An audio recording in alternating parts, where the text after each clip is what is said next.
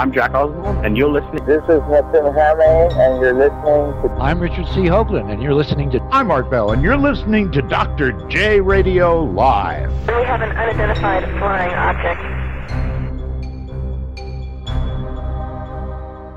All right, we are on finally with URI GELLER, a very esteemed topless guest who we've been researching for quite some time, and gratefully we have on this show finally, and I'm very glad for all of you, the listener, who are able to hear him, the one and only Mr. URI GELLER. URI, welcome to the show. Hey, Dr. J, thanks very much, and to your co-host, Joni. Hi, everyone, and I'm very happy that you invited me onto your show. Well, I wanted to start back because you became an instant legend, literally, in the 70s, and you still are, to this day, revered, and one of the top people for motivational speaking, ESP, and everything else. So what started your career in the 70s, I guess, in your late teens, early 20s? Okay, first of all, thank you very much for the nice compliment.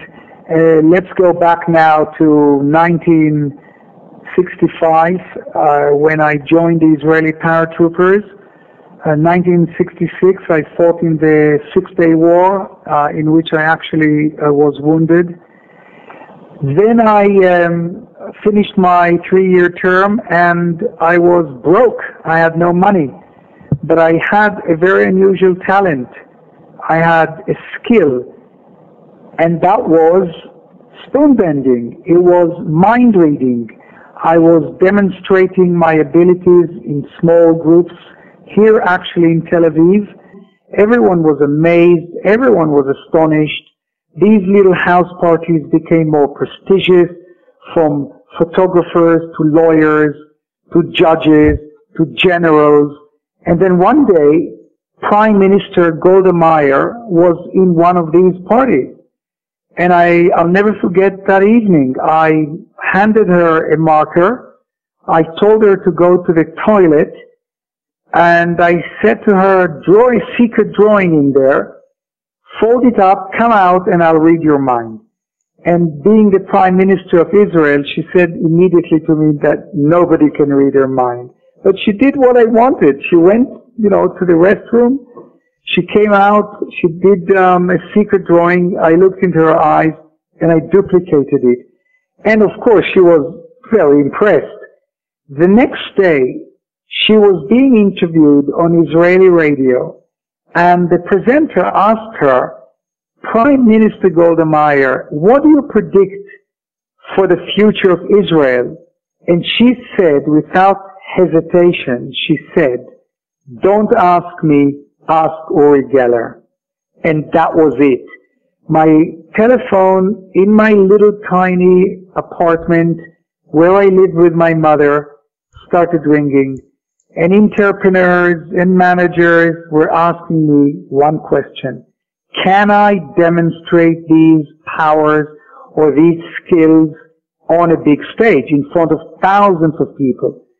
Since I wanted to be rich and famous, I said, yes, how much am I going to make?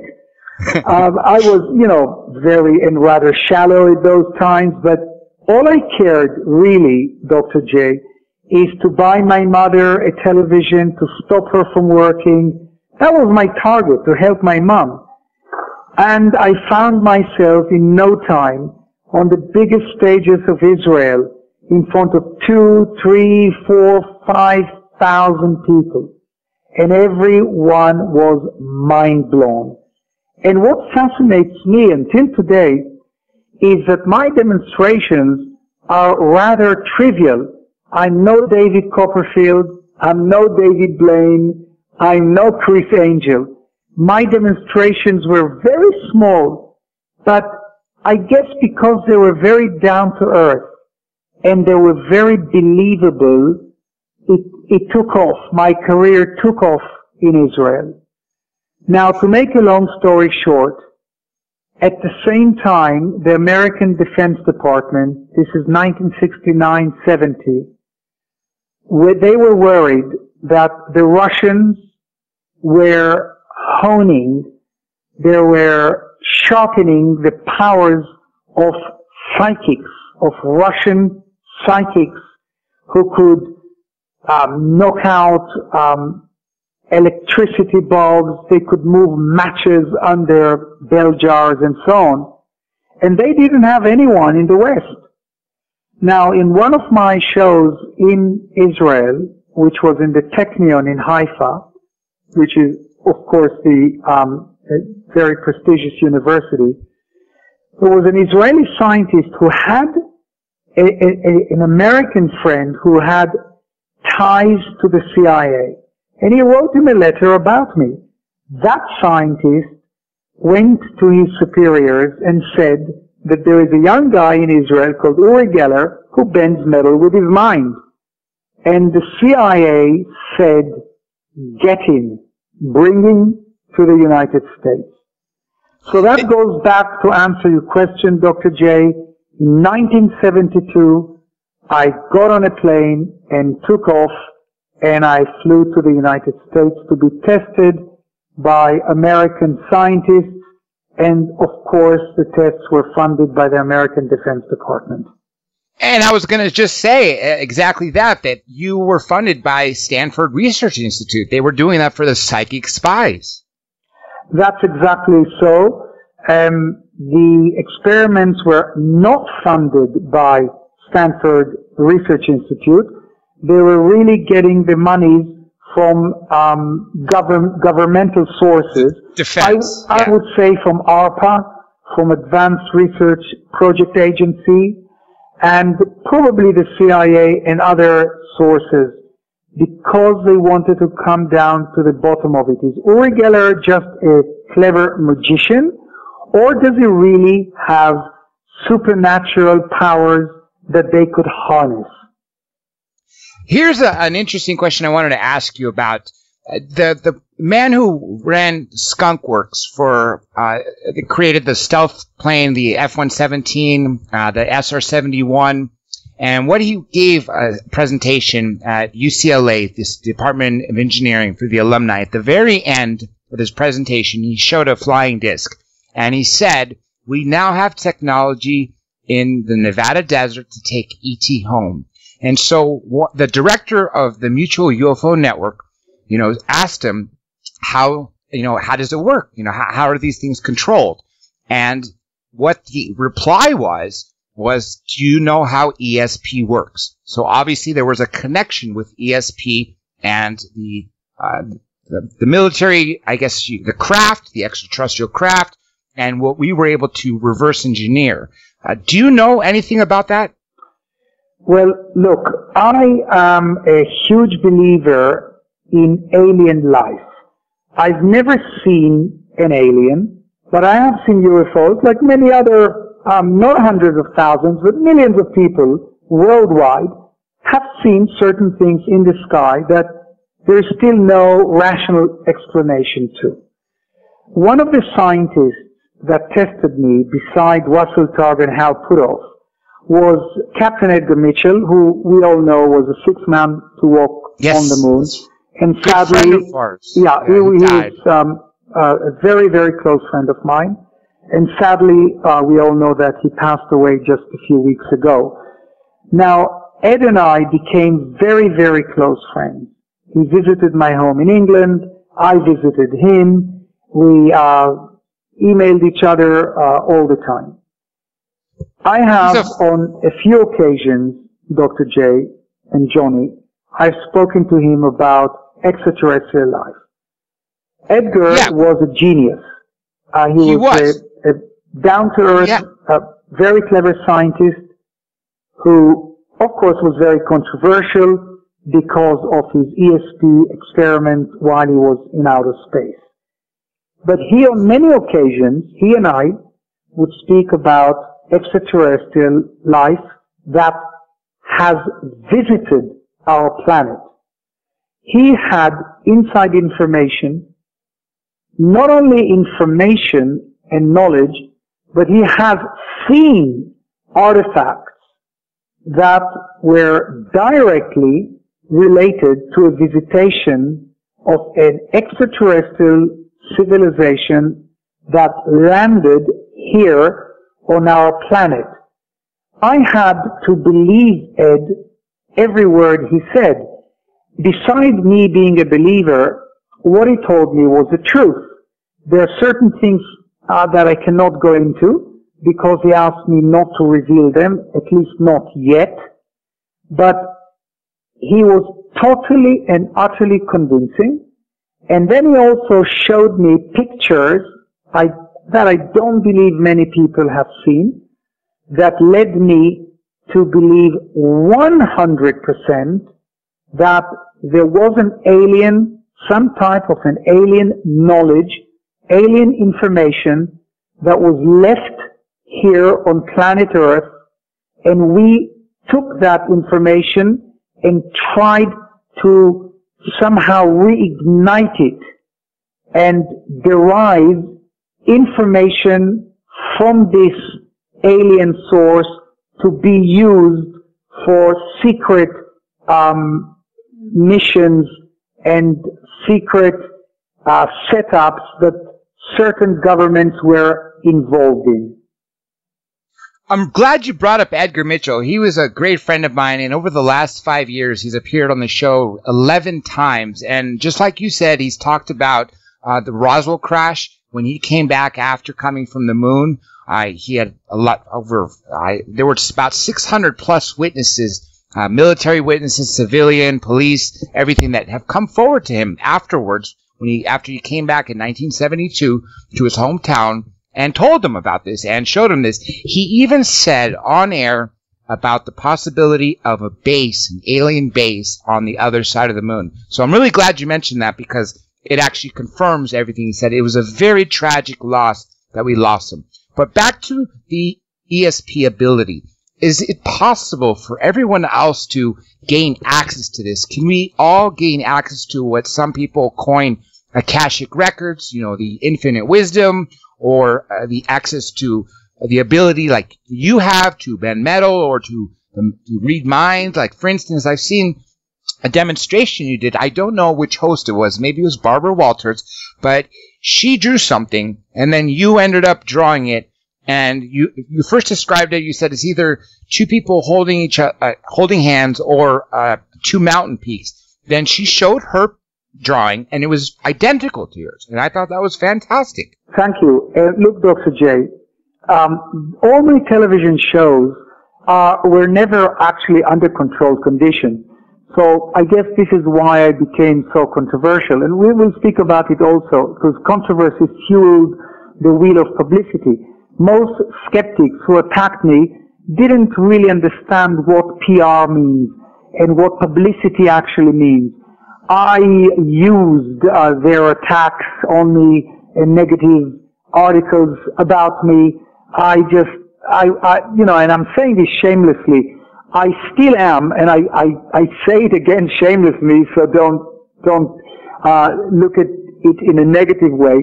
I'm a master publicist, so I knew how to reinvent myself, and we'll speak about that later. But going back to ESP, the telepathy experiment that you should look at is really what I did under laboratory controlled conditions.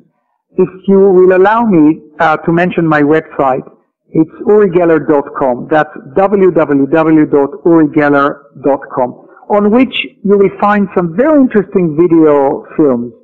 One of them is called The Secret Life of Uri Geller, in which they basically exposed me as a CIA spy.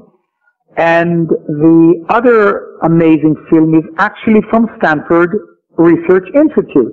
It's a half-an-hour film shot in 1972 under laboratory control conditions, where I had to duplicate drawings that were drawn in shielded rooms outside the experimentation room while I was in a shielded room, and I had to duplicate them. And I'm saying this, and I'm not boasting, but I never failed. Every drawing they did, I duplicated.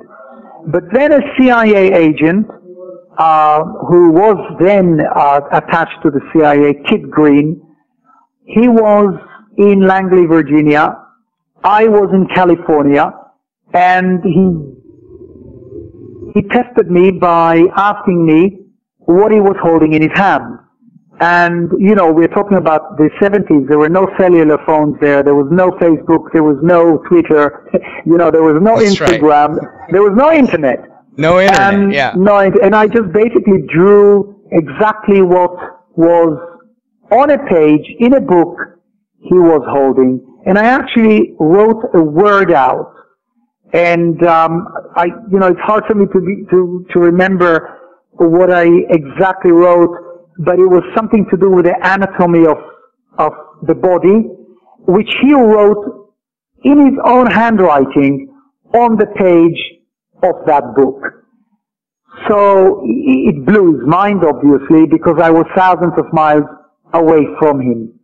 Now, I did not say this to show off or to boast, but I just stated some facts. Now, you asked me if everybody could do this. And yes. Are we all telepathic? My answer, Dr. J and Johnny, is that I believe that most humans are intuitive, but there are levels of intuition. There are those who are very intuitive, and some of these people become remote viewers for the government, and as we speak, there are remote viewers helping the American government and other intelligence services, because we are going through very troubled times now, where sometimes technological inventions and satellites cannot bring in certain information. And those people who are very intuitive have all kinds of extrasensory encounters in life. They read minds of others. They know when the phone is going to ring, or they dream things have come true, and so on. Then there are people who are just very slightly intuitive, and they tell you stories about deja vu, that they go to places that they've never been before, and then they are amazed because they remember everything from that space that they entered, and so forth. But I do believe, Dr. J, that with practice and practice and practice, you can actually enhance your psychic abilities. I don't really like the word psychic. I like the word intuitive. So I think that if you practice every day some extrasensory perception, ESP, telepathy with your friends, with your family, you can actually enhance and empower your telepathical, call it powers, call it energy, you may call it whatever you want to. With me, I don't really know how it started. I was a child. I was only 5 years old when I discovered that I could move the hands of a clock, I could fix broken watches, I could read my mother's mind, and then a spoon broke in my hand. So at the very tender age of 5, I realized that I was rather different than other children, and I had a mission. I wanted to get out of poverty. I wanted to climb out of the misery we were living in, and I thought that this would be my path to success, using my abilities.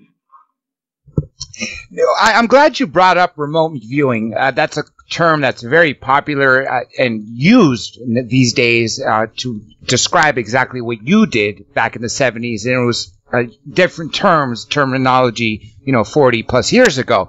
And there was even a movie made about telekinesis and the military using it. It's called The Men Who Stare at Ghosts. Even though it had a comedy spin on it, in the beginning, right out, front, it says, based on true events. Some people would say that the certain foods are actually poisoning our minds and preventing this intuition from coming out. Would you agree with that? Okay, let's start with the movie. Strangely enough, I do believe that George Clooney played me in that film, and the synchronicity has it that both George Clooney bought a house next to my house in England.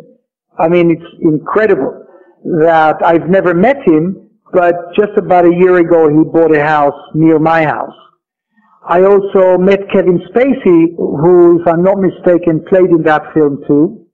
That's right. And I have interesting meetings with him throughout the years with Kevin Spacey. So yes, the film had a satirical tinge to it, but everything you saw, some obviously things were dramatized, but as a whole, the film was true. I am proud to say that I believe that I triggered the movie because the writer, John Ronson, actually visited my home, and I think it was just after the 11th of September attack, and he asked me about it, and I told him that all of the remote viewers were reactivated. And those words got him thinking, and he actually wrote the book. Now, you mentioned something very interesting about food. Did you mean literally food, things that we eat? Is that what you mean? Exactly. Yes, foods that may have toxins in them that prevent our minds from working properly for the intuition. Yeah. Yes. Look, Dr. J, 48 years ago, I became a vegetarian. I became a vegetarian because I don't want to kill animals.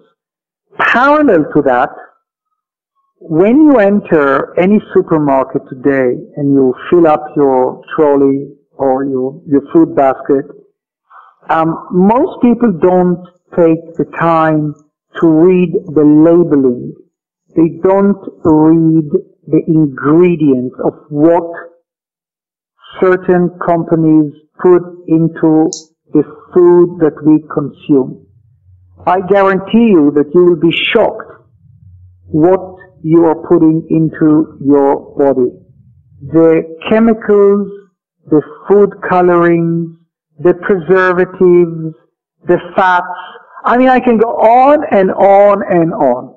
You just pass over. And, as you're talking there, what comes to mind immediately as you say these things is substances that are like sweetener additives called aspartame, and the dangers of this thing that seems to be in all of our children's drinks everywhere, and everywhere. They're not aware of it. People just don't consciously take it in. No, because it's in small lettering, Johnny. In a supermarket, you want to go, everything, evolves around doing things quickly, swiftness. So very rarely do I see a mother with a child lift up a can of something that she bought and read the label, what the ingredients. So I started researching that myself, and I came to the conclusion that some of the stuff they put in foods is poison. They're poisoning us slowly but surely. All the E's, all the colorings. If you just Google it today we have got Google. So you can very quickly find out what E241 and all those other dangerous additives that they're putting in foods. You just go home, Google this, and you're going to be shocked at the cancer-causing elements that they put in food. Now, going back, Dr. J, to your question, the answer is of course. I mean, if it poisons you, it doesn't only poison your body, it poisons your mind, it poisons your soul, it poisons your spirit. And if we are intuitives, and if we do have certain psychic abilities, only God knows what those poisons do to our mental abilities. So that's my answer. Well, when you became a vegetarian, did you notice that some of your abilities were enhanced? Because I'm glad you brought up all these ingredients, because, for instance, I'm holding a can of Red Bull and I'm looking at all these ingredients. I can't even pronounce half of them. And you're right. Some of them I've Googled myself and found to contain fluoride or other poisons.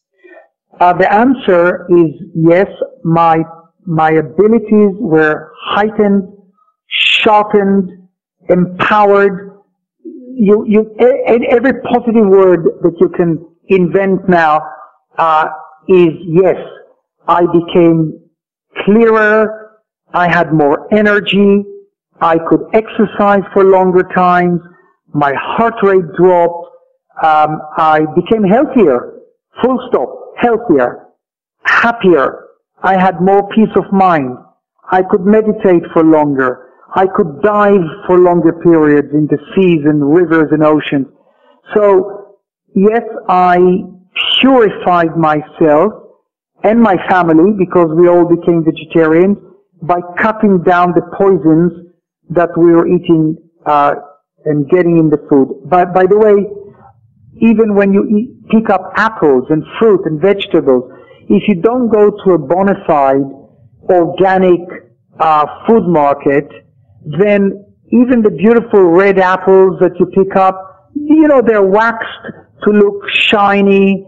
There are vegetables that are colored in green and yellow to look fresher and greener and yellower and redder and more attractive and more kind of making you want to buy that food stuff because it looks better. And these companies continue poisoning us. Let's not even, I can go into air pollution. What about the companies that are still manufacturing cigarettes? I mean, they're in the business. Cigarette manufacturers are in the business of killing us. I'll repeat that again. And I ask you, do you think that there is a depopulation of the planet that they want of, 95%? They want this 500 million. And, do you think there's a new world order? Because what you talk about sounds like you say that, in this case, we understand it to be big corporate conglomerates and, holding power and holding the power of food and subsidies around the world. But do you believe there's a new world order? Look, Johnny, you're kind of a bit entering the conspiracy theories. I'm very careful, when I hear conspiracy theories and so on. I believe in many of them, but I'm very careful how I present them. I didn't mean to be offensive when I said New World Order, but I felt in the context of the conversation that you were saying, it reminded me of when I hear Gordon Brown, the former Prime Minister Chancellor, when he mentions New World Order, and then I hear George Bush mention his term. We actually had really Michael Dukakis say that. Yeah, Michael Dukakis, former presidential candidate, when he was on, I can't believe he said that. We were talking politics, and the last sentence, that's what he said. But so the agenda for the New World Order, my understanding, is a depopulation. It's apparently not sustainable with the way that things run, and so they do this. And so, unfortunately, it seems to be in our own lifetime, we keep experiencing these genocides from their own countries, Russia, China, other countries in the past, I'm sure. It seems to be like they want to sort of set this up, this event. So we've got a militarization of police, from army into police. So, I sort of put that in that sense. I thought you had an understanding of that, but for that I apologize, For sure. Let me put it this way, Dr. J and Johnny. The world is turning around on one thing and one thing only. And it's spelled M-O-N-E-Y. Money. In short, it's money. Everything is about money. Everything today is about power. That's what it is all about. The money that is on our planet Earth is owned by a very small group of people, a very tiny group of people. They're big multinational conglomerates. They churn around. It's all about profits. Even this, I don't know if you have commercials, Dr. J, on your radio show. Yes. But if you don't have commercials, then bottom line, it's about money too. Money. All the radio stations, all the television stations, whether it's internet-based, not internet-based, terrestrial, they all have ratings.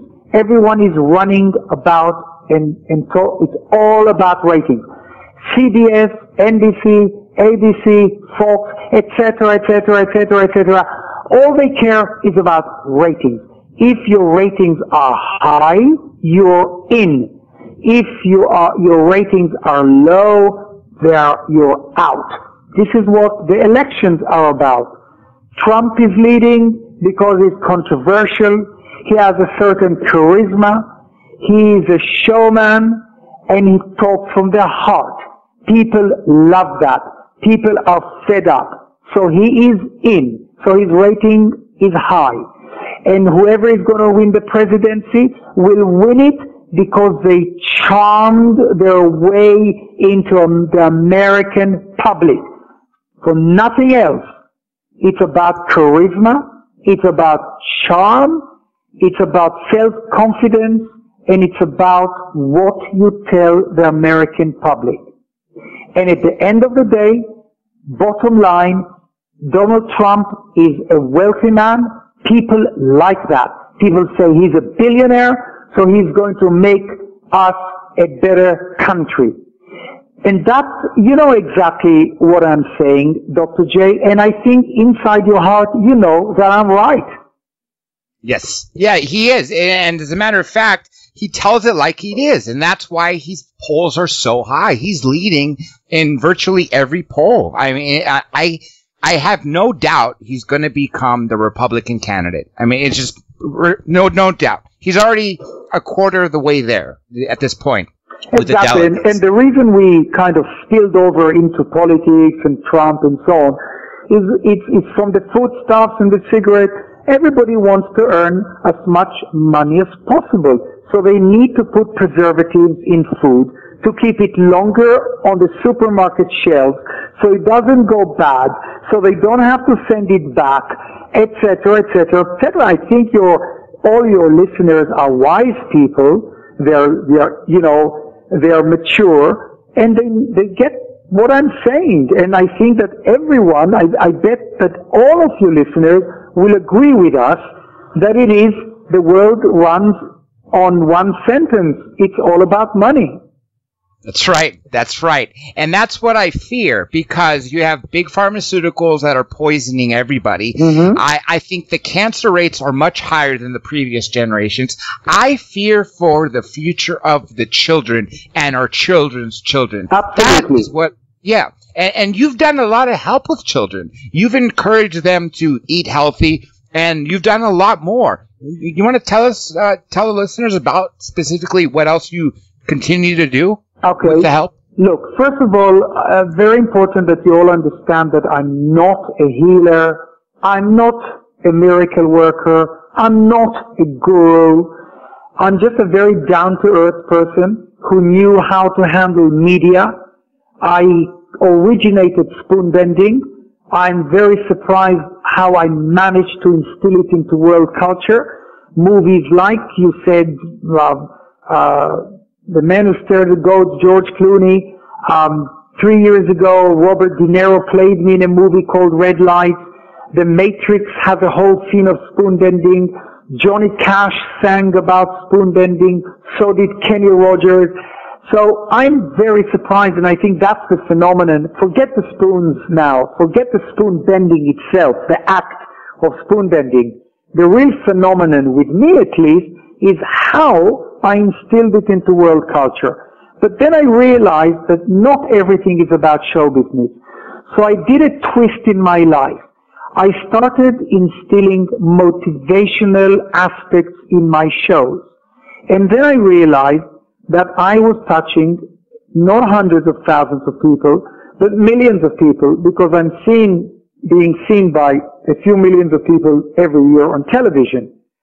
And then, throughout the last, 35 years, Hannah, my wife, and I, we would fly terminally ill children to England, and I would motivate them to think positive. The spoon bending was entertainment, but you know what? The spoon bending was almost like a placebo effect for a sick child. Because if he sees a spoon bending, they're so at awe, they're so surprised, that then I can slide into a motivational and positive talk, telling them to believe in themselves, telling them to continue working with their doctors, telling them to take their medicines that the doctors told them to take, and helping them throughout some very tough times because many of these kids have, leukemia, brain tumors, and so on. So wherever I can, I help. My website is not a commercial website. As a matter of fact, anyone listening to us can read most of my books free of charge on my website, which is urigeller.com. Just click on free books and you can read them all. And wherever I can, like you, I'm sure Dr. J, you do the same. Johnny, you do charities. Hey, if we can help, I think we have to do that. That's right. I agree. And I've held several charity events over the last 15 years, Toys for Tots, for Christmas, canned food drives for the homeless. And I want to say one good thing, one great thing about you is the fact that you are a motivational speaker. And a lot of people mention Tony Robbins and mention you, but I want to put you on a step above that because Tony Robbins is still about money. His events, he charges $1,000 for the lowest ticket, up to $25,000 to be up front. Now, of course, I got a media pass to go in, and I realized this guy is really, he's telling it's about motivation, but it's all about his money. You, on the other hand, you're giving your books for free. You're bringing terminally ill children, with your wife to England. So on that, basis alone, that shows that you're pure of heart as opposed to made of money. Thank you. That's really nice of you to say, but there is a but here because you did mention Anthony Robbins and so on. Look, America is it's an enterprise.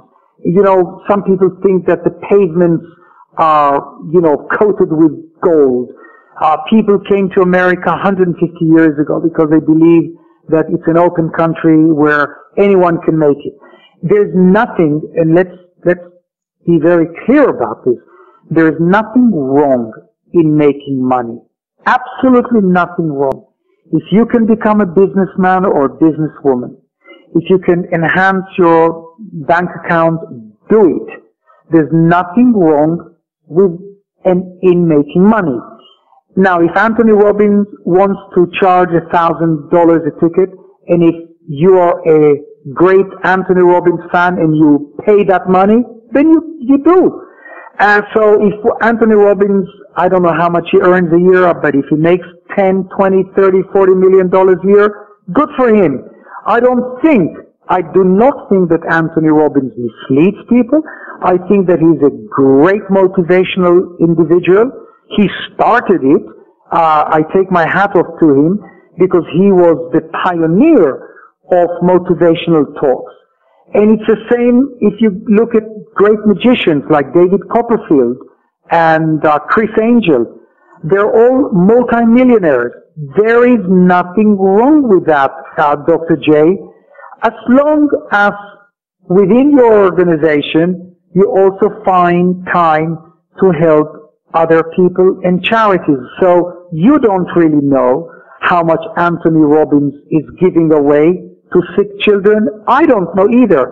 So we cannot, or you cannot, say that I'm above Anthony Robbins because he's all about money. We don't know what he does every year. Maybe Anthony Robbins gives away millions to sick kids or to charities. So we don't know that. You're absolutely right. That is true. I don't know that. No. So, Dr. J, I never thought of myself as above anyone.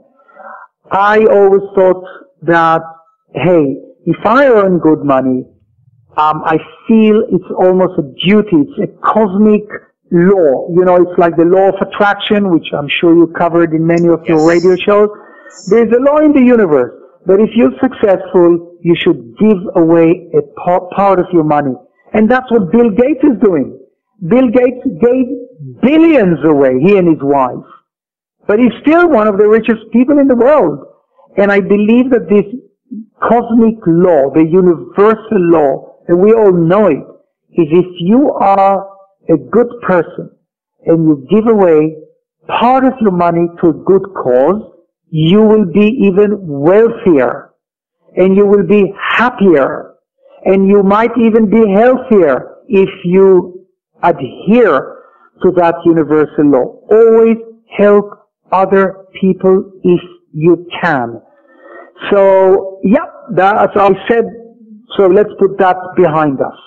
You actually took those words, what I was just going to say. What I want for the world is, to be healthiness and successful for everybody. Nobody deserves to live in poverty or does not have access to hospitals or what's needed. And you're right. I believe in that universal rule. Everybody should give back. And that's why anybody who makes it to a level where they're able to support themselves should support whatever they can on whatever level. Now I'm going to switch gears a little bit. One of our good friends and a guest that comes on fairly often is Lieutenant Colonel Michael Aquino, who also holds a PhD political science, but that really doesn't matter with what he did. Lieutenant Colonel in the U.S. Army, and he taught at the U.S. Army School of Warfare, the JFK School of Warfare PsyOps Division. Recently, he wrote a manuscript called Mind War. And what it was intentions was to end the killing by using mind war. And so what was circulating with the Pentagon and intelligence agencies, and I personally got it into some intelligence agencies. For instance, I'm good friends with the former defense minister of Canada, Paul Hellyer, and another minister, or not the actual minister, but an employee from the UK Ministry of Defense. And so we were able to get this. And so he ended up publishing it. And what it says is basically, I'm sure you know this exactly, what the eyes see and the ears hear, the mind believes. And what he basically says is if we can control the five senses of people, the same way you incite a riot to get people all riled up, or say as the CIA tortures people, you can use it the opposite way to make people calm and happy. And this sounds really bad to mention Adolf Hitler, but at the same time, prior to this, a world domination and killing people, I mean, my own family lost 7 people to him. But the point is, before that, 1938 and before, the Nuremberg ceremonies, if you look at all the pomp and circumstance, with all the fires, the flags, the way he spoke, it was hypnotic to everybody. And that's how he got everybody to sort of, commend him and they didn't give their lives to Germany. They gave their lives to him, which I think was sort of wrong. But that was a bad example. My point is I think we could do this globally. We should be getting to the point where we could unify the entire world and end this, petty fighting that's been going on for thousands of years. Yeah, but Dr. J, we all know, and you must know it even stronger because you're researching all the time and you have interesting guests, that the wars that are being fought now are basically in the name of religion. All these wars that are raging around the world, sadly, people are fighting in the name of religion. And if you look back at the history of armies and wars, we're going back 10,000 years. There were wars all the time. And instead of diminishing wars, we are sometimes experiencing the heightening of wars. And the reason is very simple, that our weaponry system is becoming more sophisticated and more sophisticated. So we can kill more people with one blow, whether it's with machine guns, and sadly in the United States, the guns are everywhere. Crazy people go out and shoot students in campuses. In Israel, it's terrorism. Around the world, it's terrorism. And then we've got the big boys, the big weapons, nuclear weapons. There are thousands of nuclear weapons around the world, being held by these big nations. Some of these weapons are mobile. Some of them, these nuclear weapons, are on airplanes. Some of them are in submarines. Some of them are actually moving trains in Russia. nuclear weapons aimed, listen to me, aimed at cities in the United States. It's just a matter of the press of the button, of the red button, and the missile goes up. Therefore, we are in the business of the arms race. Thousands and thousands and thousands of billions are spent on arm race. Now, why am I bringing this? Because while we're spending so much money on weapons of mass destruction, we are, instead of funneling and channeling that money into finally eradicating cancer and AIDS and other diseases that the world still has plentiful of, we are using it in sophistication of weapons that at the end of the day will kill other humans. Also, we are going through a very massive turmoil. It's, life and history is like a roller coaster. We've got ups and downs. Do you realize, Dr. J and Johnny, that every 3 seconds, and let me count 3 seconds, 21, 22, 23, 3 seconds went by and a baby died from hunger somewhere around the world. If you don't spell this out to people, people don't realize this when they wake up in the morning, that 24 hours a day, every 3 seconds, a baby dies from hunger. Every 48 seconds, a child dies from malaria somewhere around the world.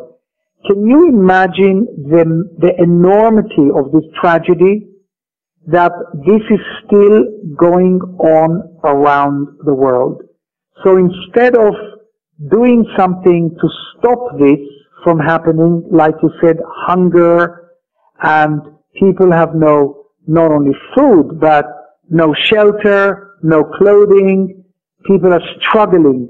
The mass population on our planet, because I think we are now standing at about 7.2 billion people, I would say that 6.5 billion people are poor, are struggling worldwide.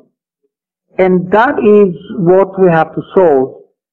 But it's not easy, because while all this is going on, there are these intricate, complex wars of religion that are going on in many, many parts of the world. And the reason the CIA, National Security, NSA, National Security Agency, the reason they are taping this conversation now, they might not be listening to my phone call, but they're taping it. You'd be surprised that every time you go on air, NSA is taping you. They might not be listening to you, but they're taping you for records to keep on forever and beyond. All our emails, all our SMSs, all the Facebooks, all the Twitters, all the Instagrams, all the telegraphs, every possible way of communication today is listened into. Big Brother is listening. Now, why did I bring this up? Because they're not really listening in order to evade or invade your privacy. They're listening because they're worried. The governments of the world are worried about one thing and one thing only.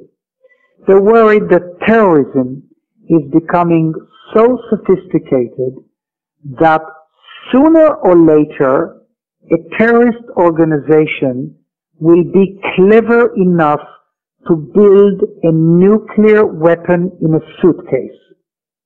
And if the 11th of September, the World Trade Center buildings were not enough, meaning not enough people died, enough people died on that tragic day. But a small nuclear suitcase bomb exploding downtown Manhattan, or in Milano or Paris or London or Los Angeles, that's going to kill 300,000-400,000 people and radiate radioactivity in a circumference of miles and miles. You won't be able to get into that area for years. So that's what we are worried about. And I think, Dr. J, you will agree with me that I'm talking the truth. Very, very much so. And I actually fear several things. The disconnect. Thousands of years ago, a war was fought with, say, a sword. So it was up close, personal. People would come back and would really have that, the memories of warfare. Nowadays, you have an 18-year-old kid fresh out of high school who goes to Nellis Air Force Range in Nevada, flying a drone over, say, Pakistan, Iraq, wherever, dropping bombs like a video game, and he never sees what's actually happening. And when you brought up, the children that are dying of hunger, that's the sad part. They're showing, what do you show on the news every time you turn it on, in America especially? They don't show the real problems that humanity faces. And that's, I think that disconnect is a big problem in our society. And you mentioned, just in this little, San Fernando Valley, right here in the Los Angeles, City of Angels, some people are not so angelic, but regardless, the point being is there's 2 million people in a matter of 20 miles by 15 miles. And then, you expand it to, greater Los Angeles, you have 12 million people. Just the destruction from one of those bombs could decimate everybody. And then, like you said, the radiation, the fallout is very sickening. So I really hope people we can learn that. And all we can do is educate. And that's why we basically started this show 5 years ago, was to educate people on whatever we can and whatever expert topics or someone had is what we brought them on. So I'm glad you brought that up, because it's a very good message that we need to express to people. It's something I really, really fear. With that being said, we are going to take a quick break. Everybody stay tuned. We got so much more with URI Geller in just a few short minutes.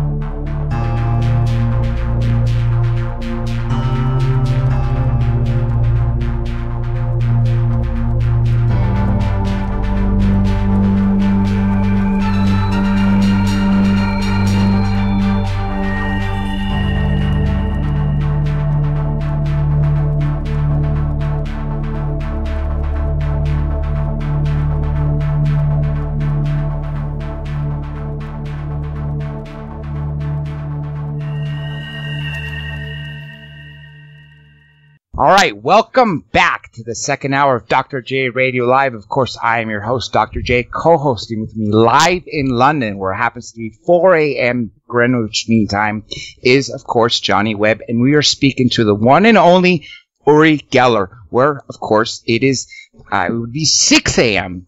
In Israel time as we speak. Now, let me begin with this in the second hour, of course. You've done a lot of demonstrations, and we talked a lot about them in the first hour. What was the one demonstration that made you, that was the world most famous, that made, that everybody talked about? Yeah, well, what happened is, Dr. J and Johnny, it was one of my biggest shows was on the BBC with a man called David Dimbleby, who's still alive. But that show launched my other shows, and what I did was so weird or strange or bizarre, but it was the first actual real interactive demonstration of things that would happen in people's homes. And I remember the host handed me a spoon, and for some strange reason, I looked into the camera and I said to everybody at home, go and get your spoons, go and get your broken watches, because something might happen in your home. I didn't realize, Dr. J, that I sent 10 million people to the kitchen, but everyone went to the kitchen, they brought in a spoon, their keys, and broken watches. And I'll tell you what we should do. Let's recreate that television show. Also, I've done it on radio shows many, many times with great success.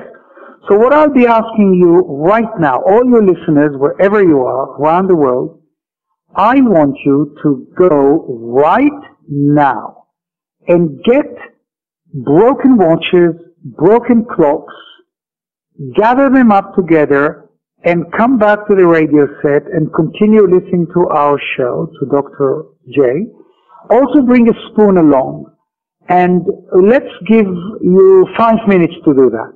Even if you have broken pocket watches that are over 60, 70, 80, 100 years old, if you have old wristwatches, alarm watches, bring them to the radio set, and bring also a spoon and a bunch of keys. When we won't go out into a commercial now. We'll continue. I'll continue talking with Dr. J and Johnny. But in about 5 minutes from now, once you have gathered all that, all the broken watches, spoons, bunches of keys, I will do an experiment with all of you, and then we will see what will happen. Okay, go ahead now and go and get your stuff that I've asked for, and we'll reconnect in 5 minutes. But right now, I'll continue talking with Dr. J about other things.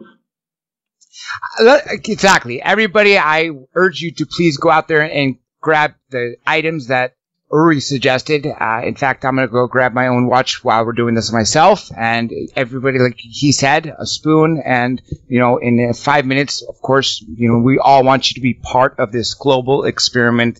And I cannot wait for your feedback, as you always give us, and it's fantastic. Let's go back to the 80s, I think it was. For a time, you sort of dropped out and you started using your senses. And I thought this was really fantastic. You were flying over fields. I don't know if it was in England, and you were able to sense where there was gold and oil. Yes, it started, Dr. J, by, I mentioned to you that very famous BDC with David Dimbleby. Unknown to me, one of the biggest or the most famous mining companies in England is called Rio Tinto Zinc. It was called Rio Tinto Zinc then. I believe now it's called Rio Tinto. That's a multi-billion dollar company, and they're in the business of looking for oil and mines and so forth. The chairman of the board of that company was at that time Sir Val Duncan. Sir Val Duncan was also at one point the chairman of the Bank of England. But he was also a secret dowser. And when he saw me on television bending a spoon or a fork, he immediately traced me down the next day after my TV show and invited me over to his house. Of course, I was kind of amazed that such an important figure would invite me over to his house in London. And he very calmly told me, look, Roy, I've seen your show, you're amazing, but let me tell you something. There is more money in finding metal than bending metal. And I said, what do you mean? And then he told me about his dowsing abilities, that he can locate water with twigs, wooden twigs, branches. And then he said, will you come with me to Mallorca, where I have my private home?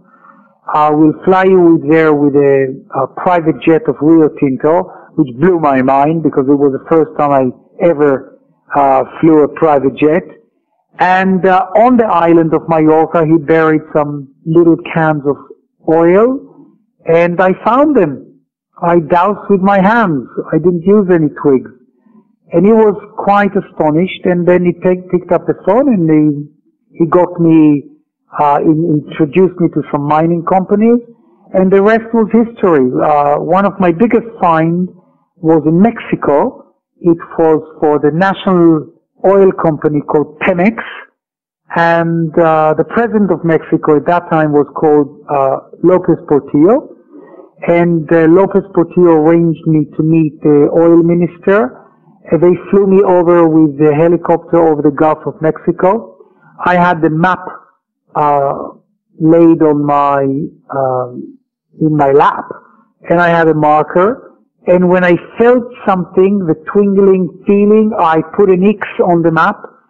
And believe it or not, a year and a half from that moment, they found oil exactly under that place in the Gulf of Mexico that I put an X on the map. That obviously impressed the president, and he honored me by making me a Mexican citizen. And I got a Mexican passport.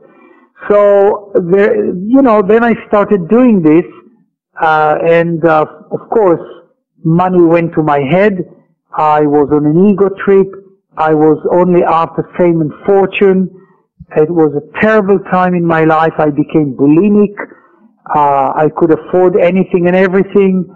And it was John Lennon who directed me to Japan to find spirituality.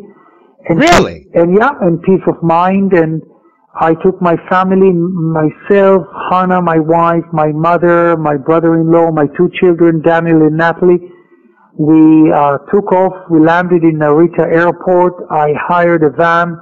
We drove straight to Mount Fuji, and we drove straight into a forest under Mount Fuji, and we disappeared from civilization, and we lived in a tiny hut in the middle of the forest under Mount Fuji.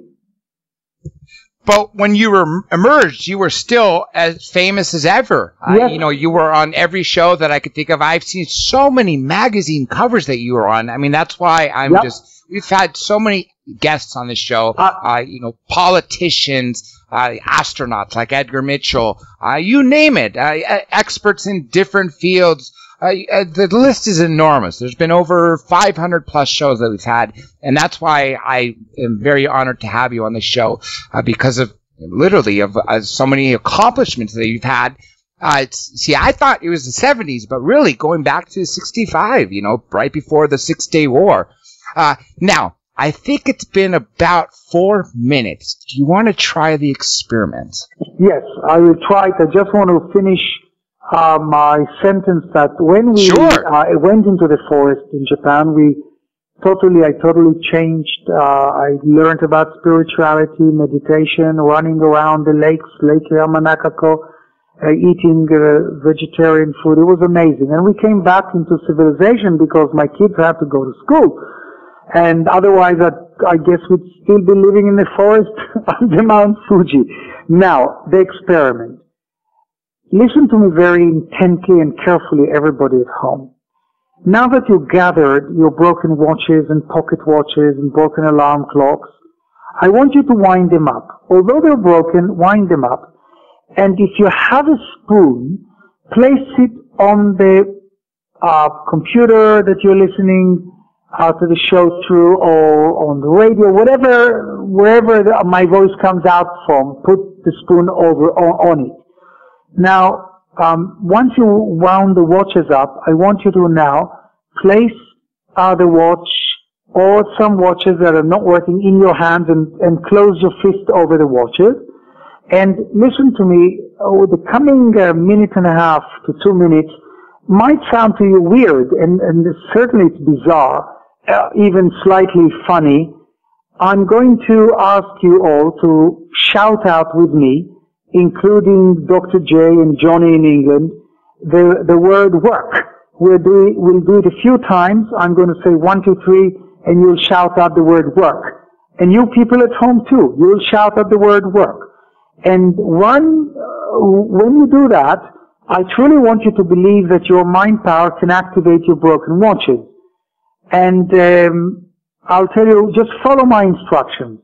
Now, don't be alarmed if the spoon jumps off the radio, off the television, or your lights will flicker, or something weird might happen in your living room.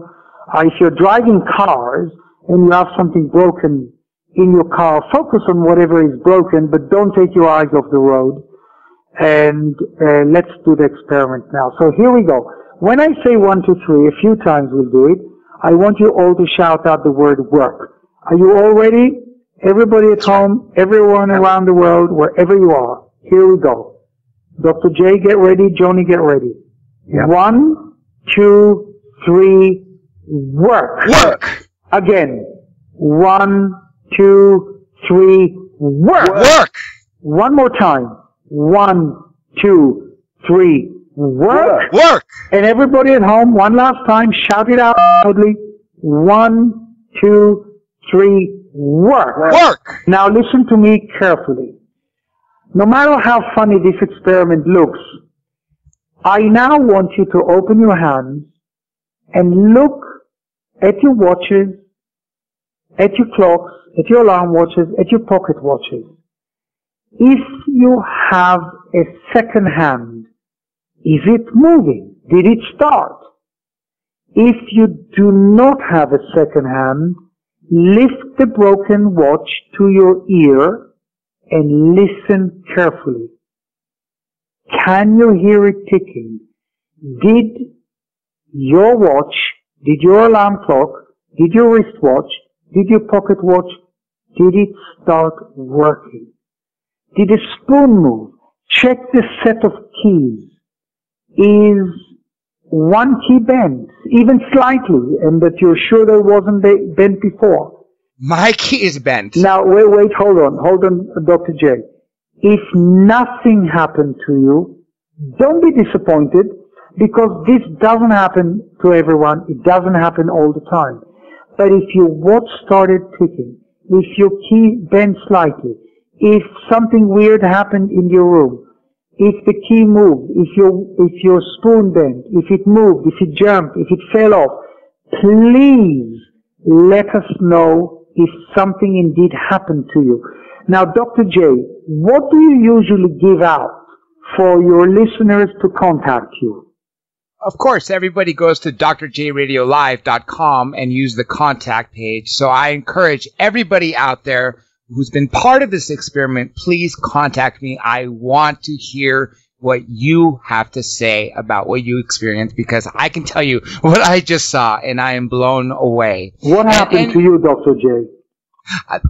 My keys bent. That I've never seen that before happen in my life, because they're obviously straight. This is my car key. Literally, it is bent. Yeah, now, by the way, when I do these shows, I always have a hammer with me, because when I'm on stage, I can hammer the keys out.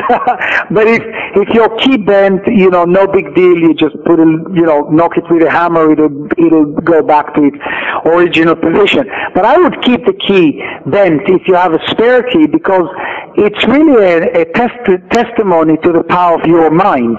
Now, many years, Dr. J, I thought that I was doing it. I thought that some sort of energy is being emitted from my mind into your homes, into the keys, into the watches, and making your watches come alive. But I was wrong, and I discovered that in Los Angeles. I had a lecture at UCLA, and the professor that booked me was Dr. Thelma Moss. She was quite well known.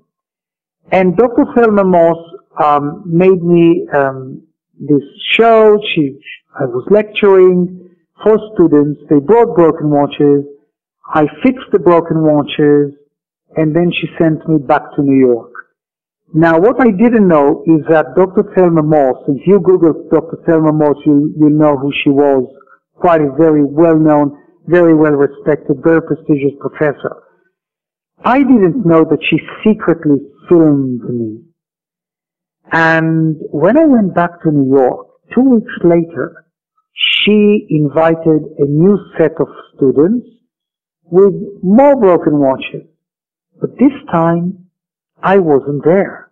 But the video was, because she secretly filmed me. And she played the video, my video, of 2 weeks ago to those students. And lo and behold, their broken watches started ticking from the video. So she calls me up in New York and she tells me, Uri, you just fixed broken watches in UCLA in Los Angeles. And I said to her, what are you talking about? I'm in New York. I didn't even know that you're doing an experiment. I wasn't even thinking. You're kidding me. She says, no, I'm not. I just played your video that I did of your secret filming 2 weeks ago, and you just activated broken watches. And I then realized, it dawned on me that I was really only acting as a trigger. I was a catalyst. I was only an enabler to the powers of the mind of those students who brought broken watches. And they did it. So you people at home, if that experiment worked that we did a few minutes ago, it was you who did it. Let us know what happened. So do the contact Dr. J and let us know. And promise me one thing, Dr. J, that you let me know if you got some response. Will you? Oh, absolutely. Absolutely. And let me say this on this topic, because George Norrie told me when he did a rebroadcast of the same thing, people called in after to say that their watches were working. A rebroadcast, which exactly proves what you just said when you were filmed and it was played again later. And I was blown away. I was truly blown away. I will never forget that conversation that I had with him. And if I'm not mistaken, I think he even said that on air. Yeah, because it just shows you and proves everyone that it's really a motivational aspect. It's an empowerment. The power of the mind of human beings is enormous. You know, some say that we only use 10% of our brain. Maybe I use another 0.5%. And you know, a few years from now, maybe 200 years from now, it will be a child play. Everybody will be bending spoons. Everybody will be doing telepathy. I'm talking about just 50, 100, 200, 300 years from now. Can you imagine what's going to happen to humanity 2,000 years from now? You know, relatively, humanity is very young. Are we what? 250,000 years old? 300,000 years old? That's all. If you come to think of it, if you go back to the Stone Age and apes, and you know, I'm a great believer that we come from the stars. I don't quite buy into Darwin's theory that we crawled out of the muck, and out of amphibians we became monkeys, and from there we evolved into humans. I want to believe that a spacecraft landed or crashed and we are alien beings. We are actually extraterrestrials in nature. We are star children. I mean, that's my theory. But having said that, I think that we will all be telepathic. We'll all be able to teleport 20,000 years from now, there will be no more airplanes, there are no ships, there will be no cars. We will be able to walk into a time machine, press button, and choose the city you want to dematerialize into. So you will dematerialize and you will materialize in Australia from America, or you will materialize on the moon where they will have colonies, or you'll probably have colonies on Mars, and we will have to, because we'll have to find new source of energy, we'll have to find new source of food, and we'll have to colonize space. And that's what the space race is all about that. But what a lot of people are missing is this simple sentence, that the last frontier is not space. The last frontier is our mind. I'm actually really glad you brought that up for several reasons. First of all, the ancient alien theory. Eric von Daniken's been on the show several times. We talked about the fact that we were created, not that we evolved from apes. A lot of people, going back to the extraterrestrials that we were talking about earlier on in the show in the first half, that some people say they levitate, go through walls. Now, the movie Lucy does a very good portrayal that shows that if we enhance the power of our brain, so like you said, you possibly are using more than other people, and other people who have telekinesis and other abilities like you are also accessing more. I believe that not only are we going to have telepathy, I don't think we were born or meant to speak with our tongues. We should be speaking with our minds, and hence should be speaking to or communicating with every animal on this planet. And, of course, every animal out there. And just to add to that, Dr. J, that this is why the human figure, the human face, the human mind is evolving, which means that maybe 100,000 years from now, or 250,000 years from now, we won't look the same. Our minds will be bigger. We will lose maybe our mouths, because what you just said, we will not be communicating verbally. We will not be using our vocal cords. We will be using and communicating telepathically, mind to mind. Maybe even vision-wise, we will be looking into space through our mind. We will be transporting our bodies through space and time, which means that our physical look will change. It's really quite phenomenal and amazing. But that is what is happening even now. So, hey, who knows? Maybe the aliens that many people have been reporting as, hey, we've seen aliens and they look like grays. They have big heads, large eyes, small mouths, etc., etc. Maybe that's what we're evolving into. It's just so fascinating because, you see, Dr. J, there is no time. Maybe reality and quantum physics, quantum mechanics, quantum entanglement is being created all the time, non-stop right now. So is it possible, Dr. J, that you are now simply creating URI Geller and I'm creating you? Maybe there is pure consciousness and nothing exists. Maybe there is one big vacuum out there and there's just pure energy, pure consciousness, and just our consciousness is creating Dr. J. It is so complex. It is so difficult to understand, and it all boils down to one word and one word only. And the word is infinity, which means no end. There is no end to the universe. There is no end to outer space, and there is no end to inner space.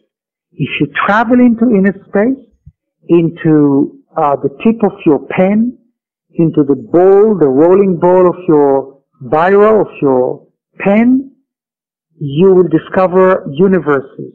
And inside those universes, there will be more universes. There will be cosmoses.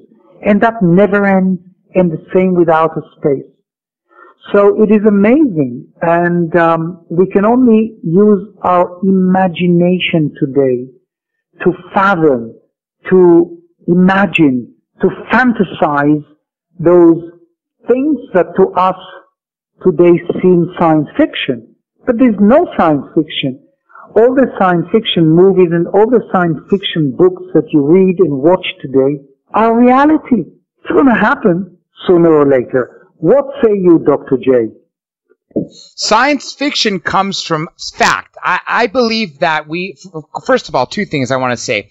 Quantum mechanics. I'm glad you brought that up for a couple of reasons. First of all, Edgar Mitchell, 44 years ago, on his way home from the moon, has a fantastic moment where he sees the moon, the sun, and the earth in this one single, image, because he's obviously in a spacecraft.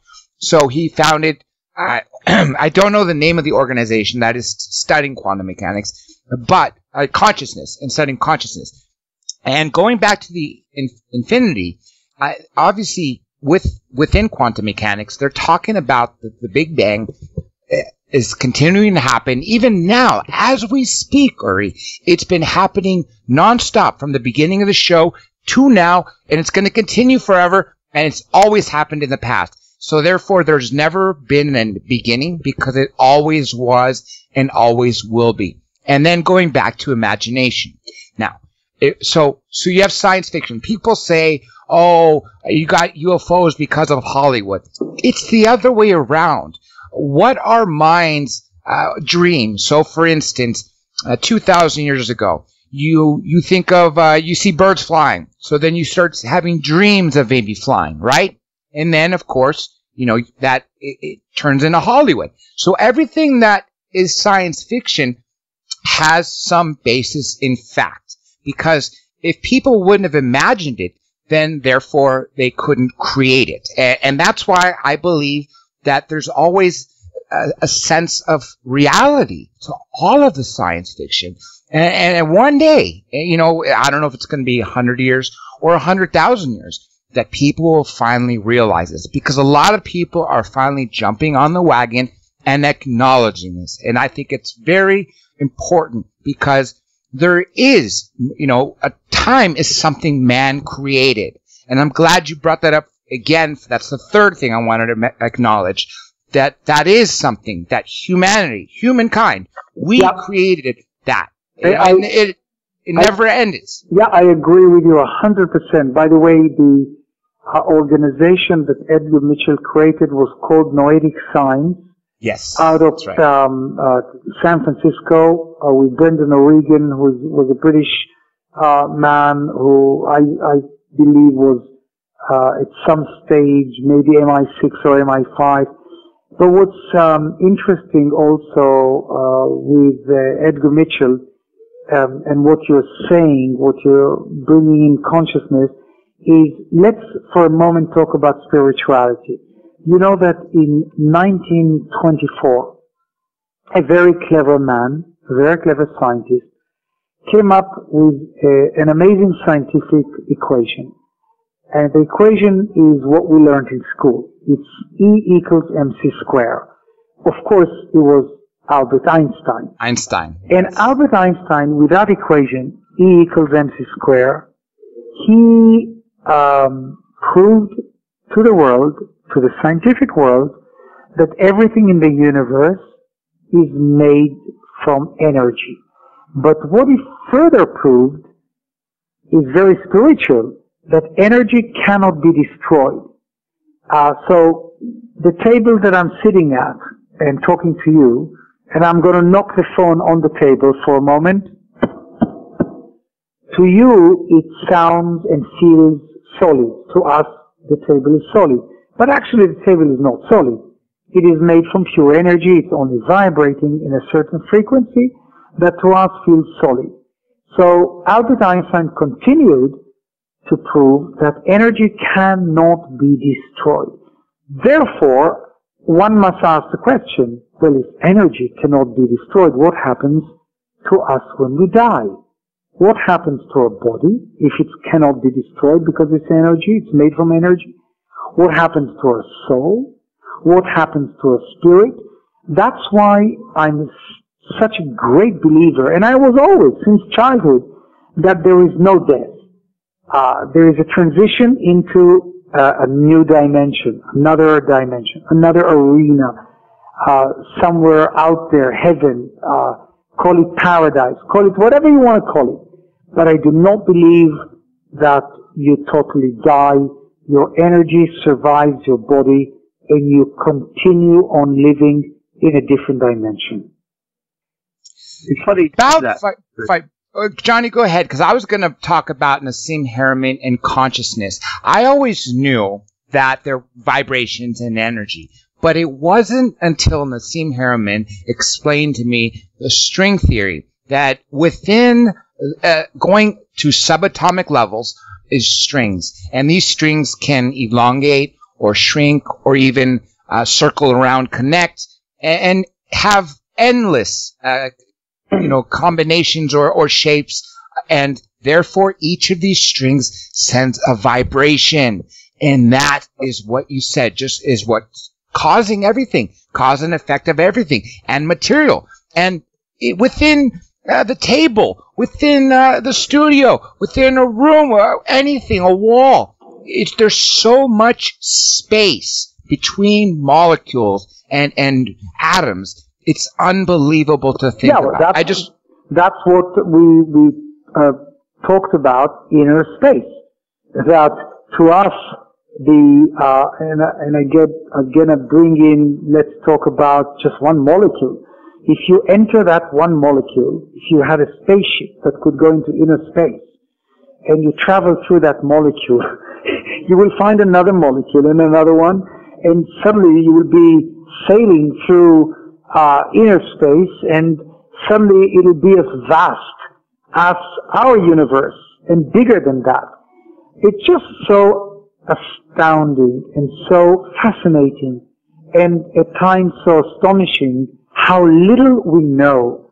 I mean, let me ask you one very silly, childish and trivial question, which most people can't really answer. And it just shows you how little we know. And the question is, what came first, the chicken or the egg? You can't be sure. Neither can I. Can you imagine that we don't know the answer to such a simple question? Am I right? You are absolutely right. It's funny though. I have an answer to that particular question, and it's imagine a picture of a chicken and just an egg, and the egg is facing away from the chicken, and the chicken's sitting there smoking a cigarette. And I think he's saying, I know who came first, because he's smiling. That's funny, but yes, we are constantly exploring, and we've got this space mission, and in a few years from now, I'll be able to fly from Israel to New York in 1 hour, and we're advancing. With your brain. Well, right? that's not a year from now. That will take a while. I'm talking about supersonic and flying in speeds that we cannot imagine today. But that's just like 2 or 3 or 4 or 5 years from now. But again, thousands of years from now, hopefully we'll still exist because, hey, we haven't spoken about Mother Nature, which is such a tremendous force that if Mother Nature gets fed up with us polluting our planet, there will be natural catastrophes. Look what that last tsunami did in Japan. Look at these disaster movies where you see 400-meter high waves sweeping over New York. We have these 8.7 megahertz, or what is it called, seismologically measured 8.9 on the Richter scale Earthquakes. Everyone is waiting for that one big one in San Francisco, California. Some people even believe that California is going to drop into the ocean. Some people believe that New York is going to go under the water. So Mother Nature is very, very powerful. And we are really in the clutches of Mother Nature. So we really have to think of new energy sources, less pollution. We don't want the ice caps melting, but sadly they are.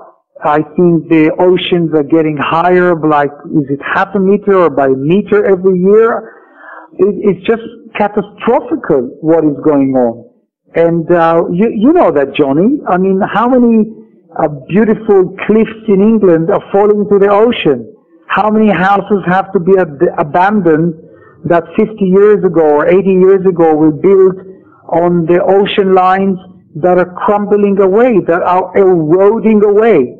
Right, Johnny? Tell us what's happening in England.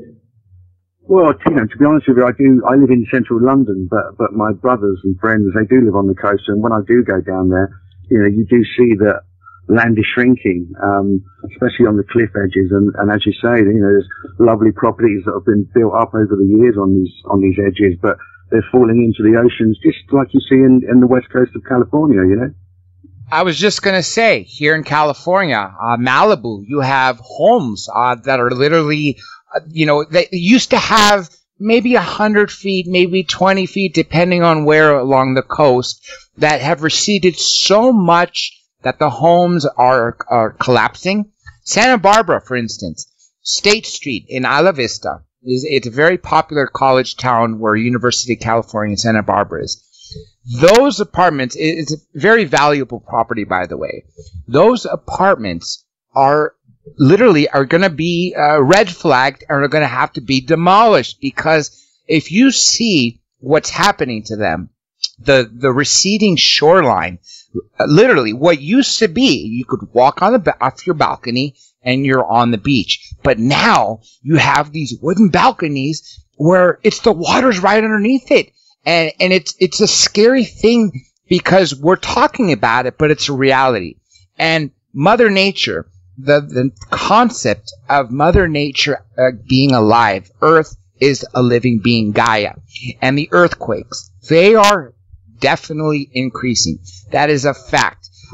I remember they were talking about in recent modern history, and when I mean modern, 20th century, not 20,000 years ago. The biggest quake was the San Francisco quake. But now in the last 12 years, since 2004, the 9.2, the Sumatra quake that killed 250,000 people. Then you had another 9.0 or 8.9 in Chile.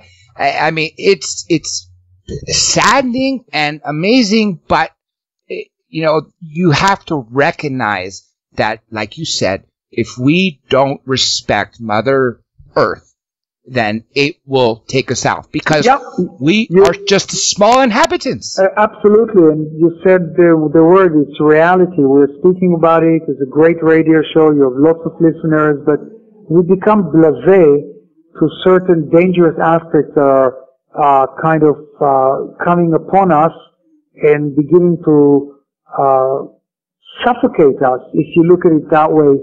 It's so serious how these water lines and land is receding into the oceans, and the oceans are going higher and higher.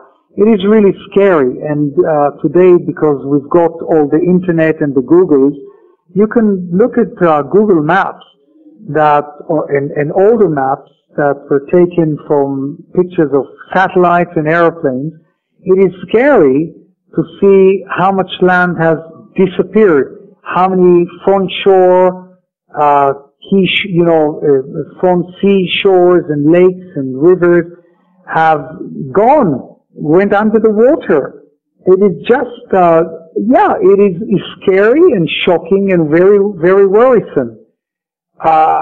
Then you've got, like you said, the earthquakes, and earthquake creates tsunamis. And let's face it, if a tsunami hits Los Angeles, my God, that is going to be a devastation.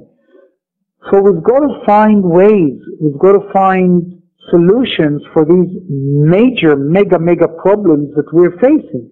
And I had to bring in Mother Nature because we're talking about the arms race, we're talking about diseases, we're talking about consciousness, we're talking about universe.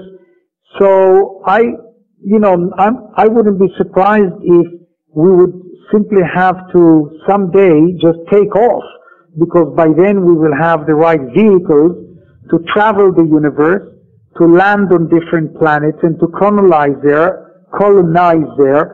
and create life on other planets, other stars, to continue the human race. And I think we all agree, all your listeners will agree to this. And if anyone thinks that I'm talking BS and this is all science fiction, then I must tell you, wake up to reality. It's a great reality check for you, but it is happening. Exactly. Well, I know that, talking about the stars, there was one very famous star that was grounded here on Earth, Michael Jackson, and maybe a lot of people know this, but you were his best man. Can you tell us what was it like that day, being such a famous person as Michael Jackson and having the entourage that he must have had? What was that wedding like for you, and how did your best man speech go? Michael Jackson was a great guy. Big tragedy that he died the way he died. Yes, he was my best man with Hannah when I renewed my wedding vows. And very few people know this, but I had partly designed his last album. His last album, sadly, of course, is called Invincible. If you go out and buy Invincible and you open the booklet, you will find my drawing in Michael's last CD. Michael was a very special man. He was and is a legend. He was an icon. He was a phenomenon. And let me tell you a story that no one really knows. Michael wanted to travel to space. He actually wanted to do his moonwalk on the moon. And he told me one day, Uri, can you really help me? I think it was one of the Backstreet Boys or NSYNC, one of the boy bands was in the news that he was going to travel to space. So Michael left me a message on my answering service machine, and he said, "Oh, Uri, please, I want to go. I want to be the first on the moon." Now, obviously, I smiled when I heard the message. Of course, the first instant was, he's such a child at heart.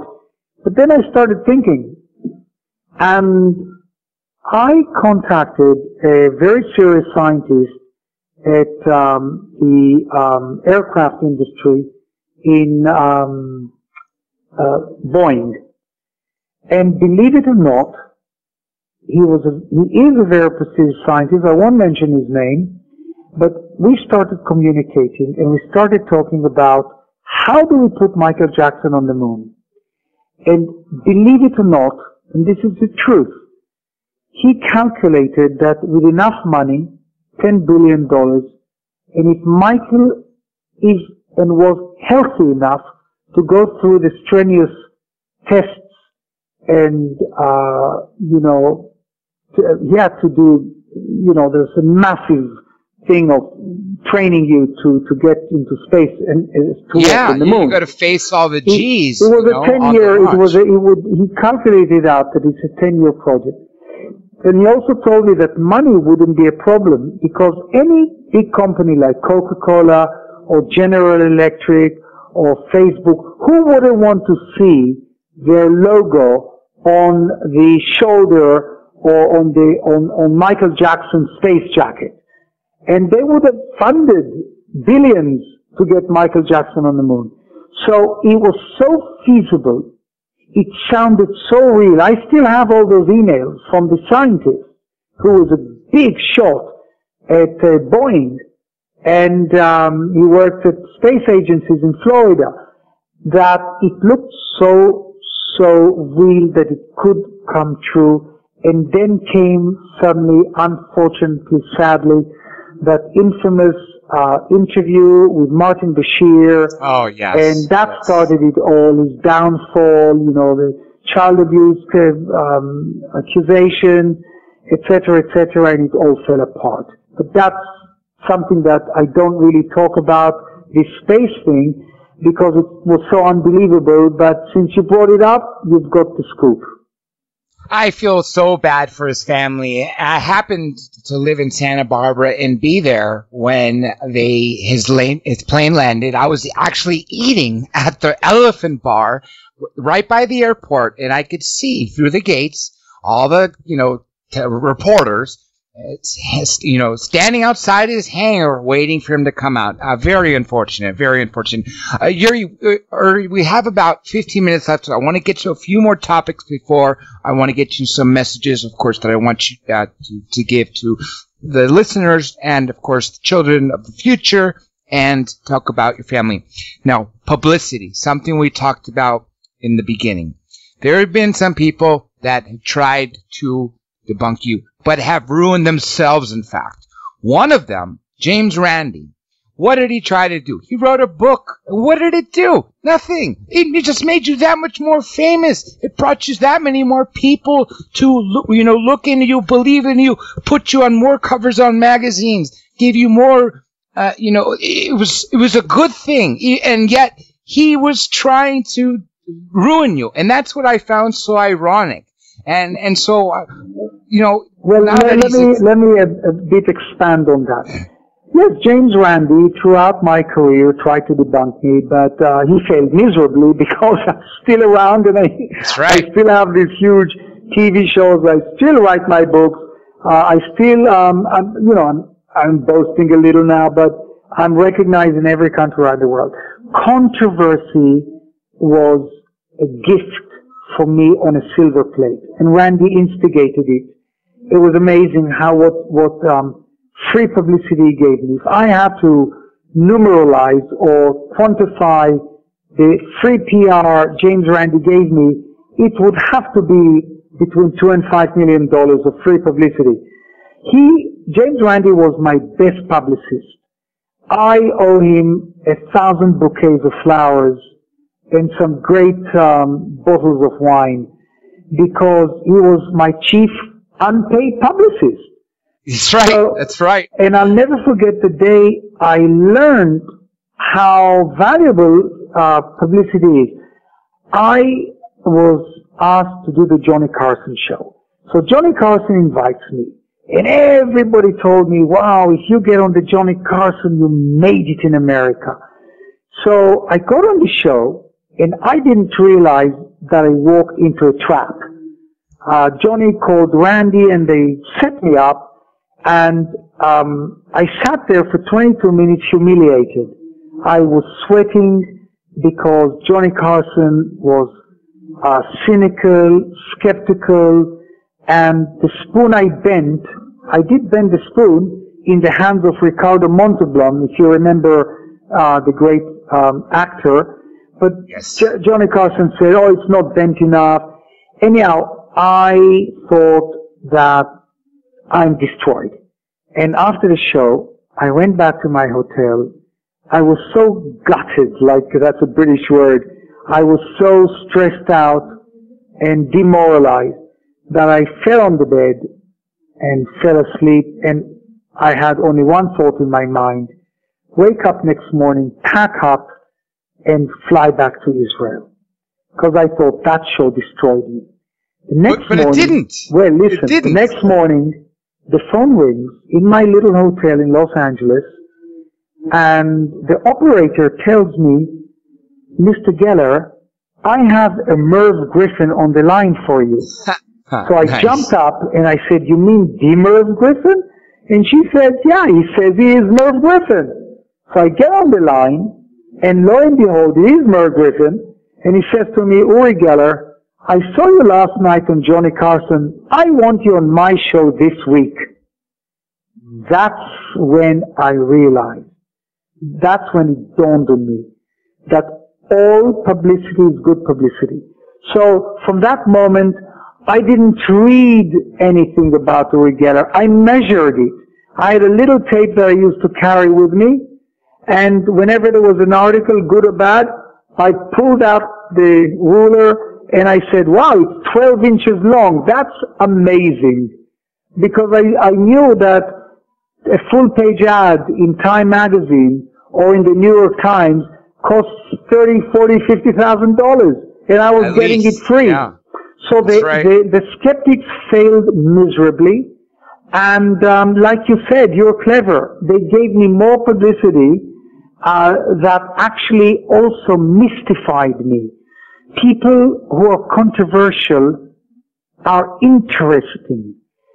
People who are controversial, they are causing curiosity about themselves. And again, look at Donald Trump. He's, controversial. So people love it. People want to know about him. People want to read about him. People want to hear him talk. And that's what skeptics did for me. And that's all we will say about skeptics, because they're not worth talking about. You're right. Let me say one more, which I think failed miserably, but yet there's a video online that actually proves you were correct, and that was Chris Angel on the Supernatural show when he asked you to read what was in the envelope. Yet this video online actually takes the numbers you gave and adds them up to 9/11. Did you see that video? Absolutely. By the way, that was my show. I created a show 10 years ago called Phenomenon. In many countries, it was called the next Uri Geller. In some countries, the new Uri Geller. And I got Chris Angel to be my co-host. And I do respect Chris Angel because he's amazing. Anyone who can do over 1,000 TV shows must be an amazing guy. And he is an amazing guy. But on that show, when we pushed that envelope without me knowing that I'm going to be tested, I didn't really know how to put those numbers together. So I started to utter the words that summed up the numbers of 9/11. And he said that he'll give me $1 million if I guess the right number. I still haven't been paid, but that's okay, because maybe I didn't come up with exactly those numbers. But no matter what you say about Chris Angel, he's a fine guy, very talented, very skilled. He's a brilliant magician, call him a brilliant mentalist, and he has a great show. So anyone who will try to say negative words or debunk Chris Angel is totally and utterly either jealous of him or envious of him, because he's great. I mean, he's one of the greatest magicians in the world because of his fame and because he's done so many TV shows. The same with David Copperfield. I respect these guys because of the achievements they managed to create with their persona, with their personality, with their character, and with their charisma. A couple more things, and you're right. And again, there's that video that says it adds up your numbers, and it shows that you were absolutely correct. That's what I find to be the most important. I think that is super important. Now, a couple more things. You mentioned your children. I heard or read somewhere one of your is it your son that lives in Los Angeles and is a lawyer? Let me tell you about my son and then my daughter. My daughter Natalie, she lives in Los Angeles, and she just made us grandparents. She gave birth to a beautiful baby girl called Romy. She's married to Ehud Kaldes, who is a brilliant musician. He's actually a magician in music because he writes music, he creates music, and I see a great future for Ehud. They love America. They live in, again in Beverly Hills, and they are both very happy. And of course now with the baby, Romy, you can imagine they're over the moon. So that's with Natalie and Ehud and Romy. My son, Daniel, both kids were born in America, and Daniel came, we went to live in England in 1983. So Daniel and Natalie grew up in England. They went to you live in Shonning, near the River Thames, very Yes. nice place in Berkshire. I live, and that's where funny George Clooney bought a house too. Yeah. And Jimmy Page lives there from Led Zeppelin and Home Secretary and so on. But Daniel finished schooling in England. Then he went to LSE, London School of Economics. Then he went to law school. He became a barrister, a criminal barrister in England. Then he decided that he wants to be an American lawyer, so he went to California, and he finished, that's the most difficult bar to finish. Bar. I know because I've taken it. That's why I brought it up. Yeah. So so he finished, he's an American lawyer too. Then he wanted to become a New York lawyer, so he went to New York and he became a New York lawyer. And then he went back to England. And now he works, he's a prosecutor in the Crown Prosecution Service in England, which is, Johnny will be able to tell you more about that. And they are brilliant children. Daniel was very intuitive when he was a young boy. He could do a lot of very interesting feats with his mind. And they're extremely happy. They come to visit me in Israel. About 4 months ago, we decided to come back to our homeland. After 46 years, Dr. J, of living out of the borders of Israel, we now live... Jaffa, yeah? Yeah, we live in Old Jaffa. If you Google Old Jaffa and you click on images, you will see what an amazing 6,000-year-old place this is. And I know that we are coming to the end of the show, so I want to invite again everybody to my website, which is www.urigeller.com, and Uri Geller is spelled URIGELLER.com. All my books are free of charge. There is a very interesting movie by an Oscar-winning director online on my homepage, front page, called The Secret Life of Uri Geller, and there's another film by Simon Cowell called Uri Geller, A Life Stranger Than Fiction. I think if you watch those two movies, you will be quite amazed at what I went through in the last 55 years of my life. It's been an honest pleasure to have you on the show. I know fans are definitely going to appreciate this, and already have appreciated you. I've tremendous appreciation for you for years, and it's been an honor to speak to you. So I have one more thing I want to ask you, and if you could just hang on for 1 second after that. If you have one message for all the listeners out there, for all the children of the future, what would you say to them? This is my message. I get 300 emails a day because my email is on my website. Many of them are from children, from teenagers who want to learn how to bend a spoon. And this is what I answer to any child who wants to learn how to bend a spoon. Children, anyone listen to me who are kids now and teenagers, this is my message. Forget spoon bending. Instead, become a positive thinker, believe in yourself, focus on school, create a target goal to go to university. Never ever smoke. Never ever touch drugs. And always think of success. Well said, Uri Geller. Can you believe that? Listen, he wants feedback from all you. All you have to do is go to my website, drjradiolive.com. That's the name of the show, drjradiolive.com. And hit, of course, the contact button and to put the title Uri Geller Feedback. Now, like he said during the experiment, there will be some people who it won't happen to, others that it will. I want to hear from those who it did happen to, and I will personally direct them to Mr. Geller myself, And of course, like he said, make sure you check out his site. I do want to give some shout outs too. Of course, now, as you heard, Mike Vara just finished before this. We want to thank you, all people in the late night in the Midlands land, for listening to us. We are going to be broadcasting Tuesday through Thursday. I also want to thank Ira Robinson, who's done a lot of work getting this set up. And of course, the two of them work really hard to bring quality work to you, the listener.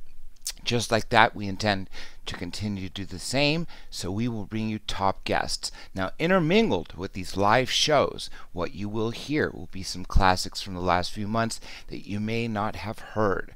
People that you'll enjoy, some sadly, unfortunately, some people who have passed away, and of course, living legends such as Linda Moulton Howe, Dr. Greer, and we do other things. For instance, Michael Dukakis will be joining us in just a few weeks. It'll be a closed show, meaning he does not want to take any calls. So, if you guys have any questions, send them to me.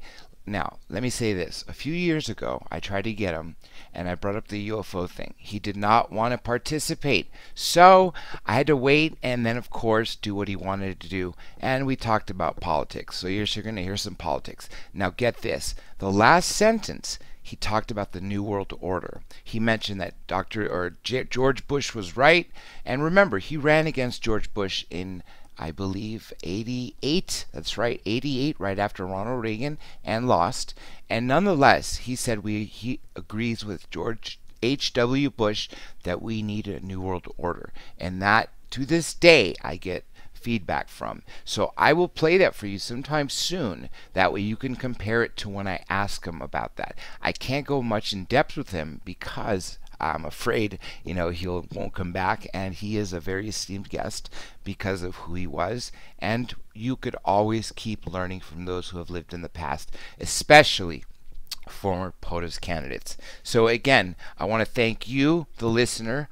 I want to thank our guests, of course, URI Geller for the night, and of course I want to thank all the new people in the United Kingdom. We're also on the D Program Network, where we are trying to get you late night in the Midlands out there too. And like I said, of course, Mike Vara and of course Ira Robinson. Not to forget my team. There's 6 people making things happen behind the scenes. So it is a team effort, and we appreciate you all.